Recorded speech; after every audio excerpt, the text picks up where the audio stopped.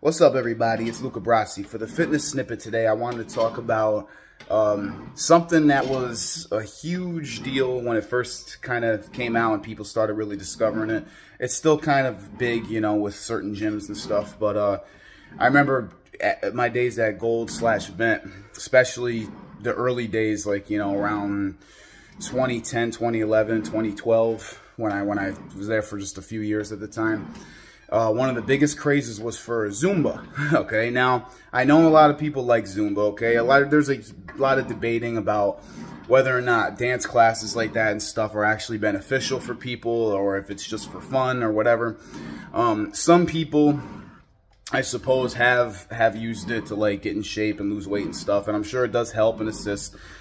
But what I saw, okay, was the same people going into these Zumba classes for years and years and years looked the same or worse years later when they were coming out of it, okay? Because a lot of these people felt that if they were doing that, you know, then that was good enough, you know. Some of them, it was good enough, okay? Like maybe it was doctor recommendation, you got to move more, this and that.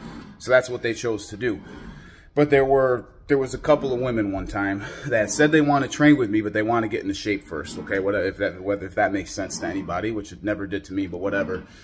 But they took Zumba for like 3 months. Then they came to me thinking that they were ready, and I never saw them again. I trained them one time, and I never saw them again, okay? Because they realized, I think, that it was a completely different ball game from Zumba to actual real training, like real working out.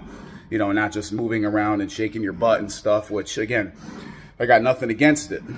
But you're very limited, okay, with the kind of results you're going to get if that's all you do, okay? That's what I'm trying to say here, okay? Some people make it work. The majority of people that I've seen take these classes, nothing changes about them, okay? Some of them actually get in worse shape.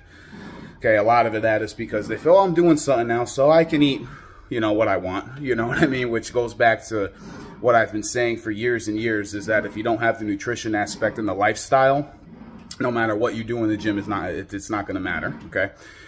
So I just want to throw that out there, folks, okay? Take Zumba for fun, okay? If you take it to get in shape, okay, again, that's debatable. I'd be careful with that, okay? Make sure you have a well-rounded program, okay? That's really the point of this, okay? Is don't just rely on one dance class, okay, to try to get you in shape.